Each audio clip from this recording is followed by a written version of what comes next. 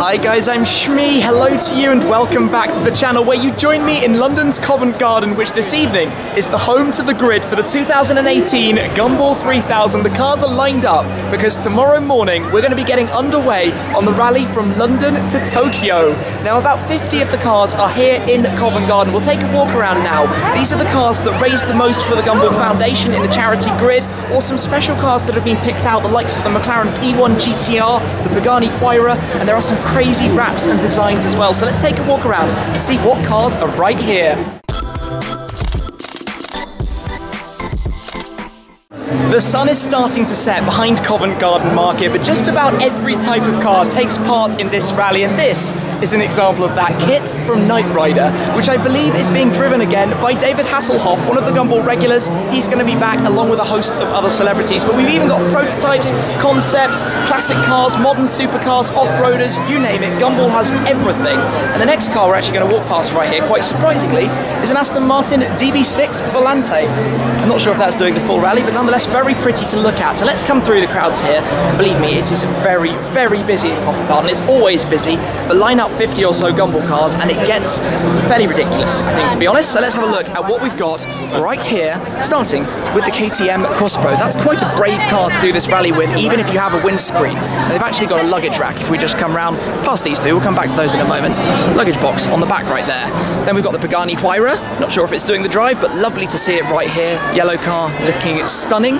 Then this is a car that was actually only unveiled a few days ago. This is from Italy, the EC Only One. It's taking part in this rally. A bit crazy. Car for the track. Even got small windows, as you can see. Then this wrap on the 720S has to be said. They have done a spectacular job. The way it goes from the Union Jack, British flag at the front, to the Japanese flag at the back. Very, very nice wrap on that car. We've also got this wrap from Josh Cartu, Gumball regular, Team Wolfpack. He's taking part again. And the clever thing about this wrap is it's reflective. So under lights, it will actually completely light up where the different animals and shapes are around the car. So good job by Yanimais on that one. I wasn't immediately sure what the wrap design on this Lamborghini Aventador SV was, but I think with the eyes on the bonnet and then the scales that carry on over the top, that it's probably a dragon. After all, Japan theme, but this is about as brash and in your face as you get for a Gumball car. A Lamborghini, after all, impractical, powerful, 750 horsepower V12, and in the satin red, it looks pretty good as well. So that's not yet stickered up, that's probably to come. But next up, we have Team Masters of Speed, who take part each year with various Mercedes-Benz or Mercedes-AMG models. And here we have three particularly different ones, starting off with the Mercedes-Benz 300 SL Gullwing.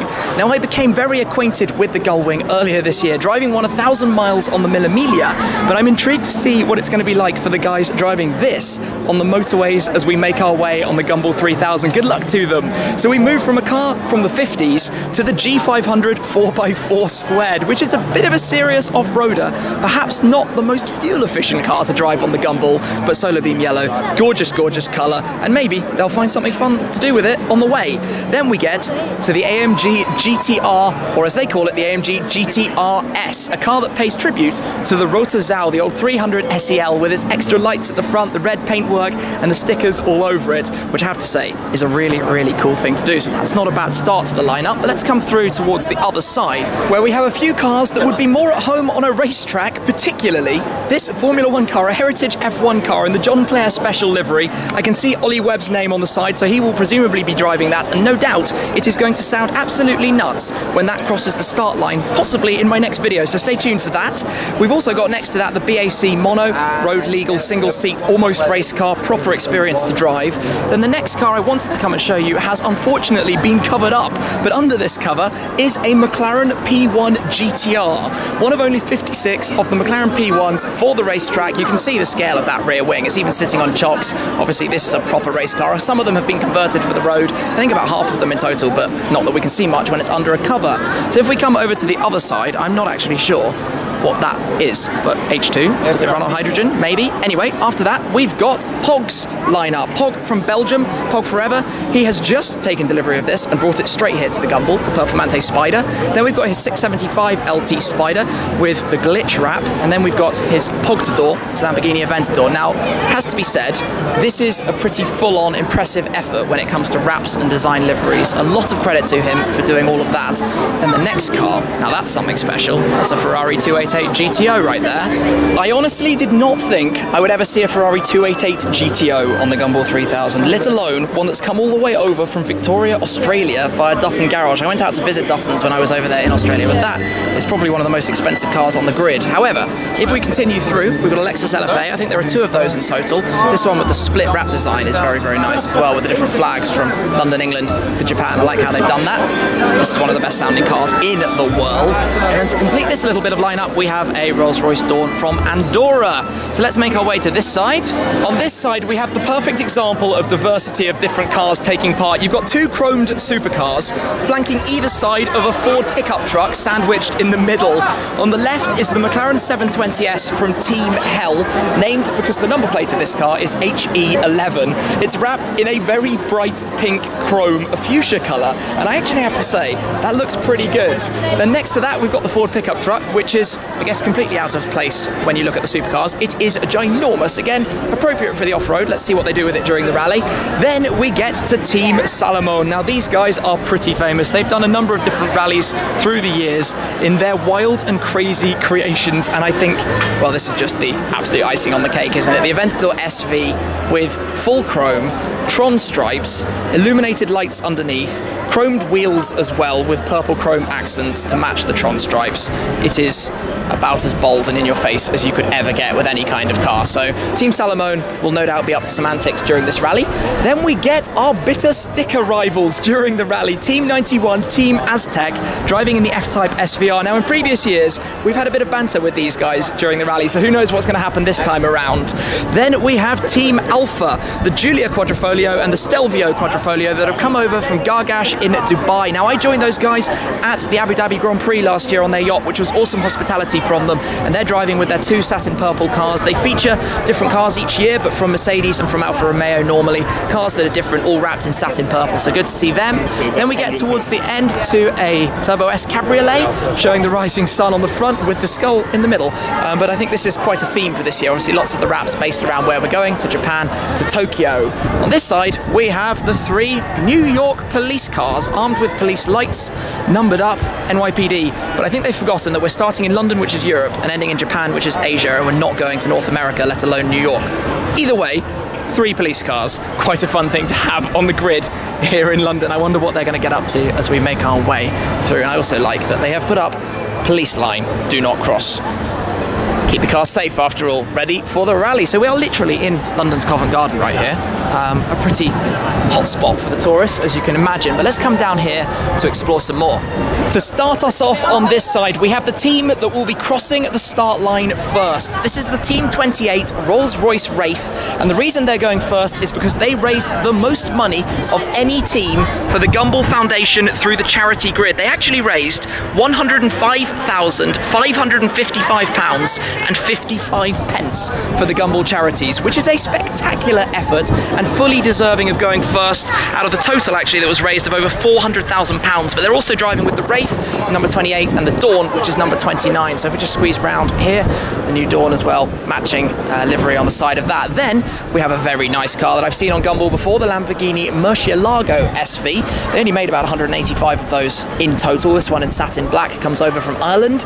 It's nice to see it back on the rally again. Very, very menacing. Of course, Aventador SVs have gone absolutely everywhere and changed the game a bit for Lamborghini, but they struggled to sell these in the beginning. They tried to build 350 and only sold about 185, so a very rare thing to see. Then we've got a number of Range Rovers and things that are taking part also, but I particularly like this. I'm just going to squeeze around the back of this photo. Almost matching shirts. Ferrari 812 Superfast in that green. Now this, I think they called it Kurz green, maybe something like that, when they showed an F12, was it a 599 even, in that colour way back. In any case, it looks incredible. I've popped round to the back because it just got very busy at the front. I'm not quite sure who just arrived, but this car is actually painted. This is the real paint colour for this 812 Superfast. Big respect to the owner, clearly from Canada, British Columbia, shipped it over to drive in this event. That's one of the other things. You just have cars wearing all sorts of different number plates that are taking part, but this is a brilliant colour choice. I think it's from, was it the 599 that Ferrari launched it, or showed a car in this colour? But either way, wherever it comes from, that is an awesome colour choice on an incredible car. One of the best out there. I absolutely love it, and one of the best Gumball cars, I think the 812 Superfast and also the AMG GTR, which is why you see quite so many of both of them. Then next to that, we have a Rolls-Royce Dawn. I think this is one of the inspired by fashion cars, so it has the blue roof. It was originally probably a white paint that's been wrapped pink. I mean, pretty much all of the cars are wrapped, and given it says Lady Penelope and has an extra axle in the wrap there, this is clearly a Thunderbird's inspiration. But let's continue down where the next car is a DMC DeLorean. Like I told you, complete diversity and mix of cars that actually take part in this. Somebody going Back to the Future, not quite a full Back to the Future car, but not sure what's going on back there around. A random thing to be on the grid. Then the RS6, lots of RS6s to be honest that take part in the Gumball 3000 I drove 2 years ago in the apt-tuned RS6, which this is also an apt-tuned RS6 I can spot at the back. A very appropriate car for the cause with lots of luggage space. We went to the team of 4 people, probably more sensible than the Mercedes anyway.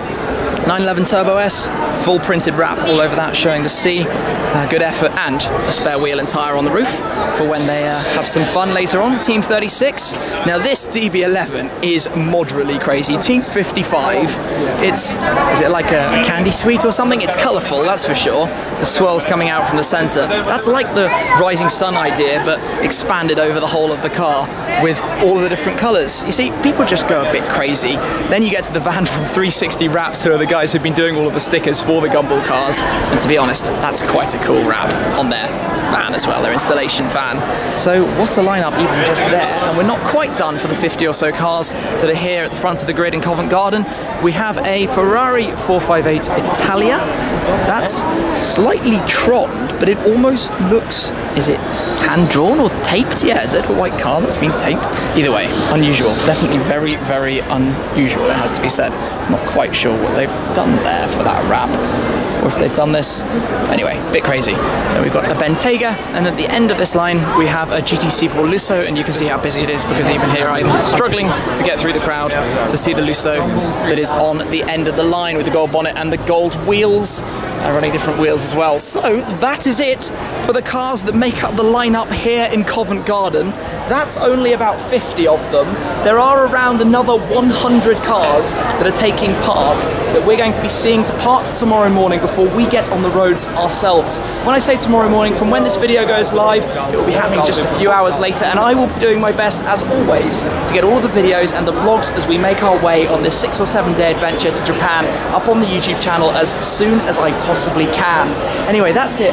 What we've got here, the likes of the P1 GTR, the new EC Only One, the Huayra, Team Masters of Speed, the GTRS, you name it. What an epic lineup here in Covent Garden, ready and set for the start of the 2018 Gumball 3000. So thank you very much for watching, guys. I appreciate your support. That is it for this time, though. I will see you again very soon. Cheers.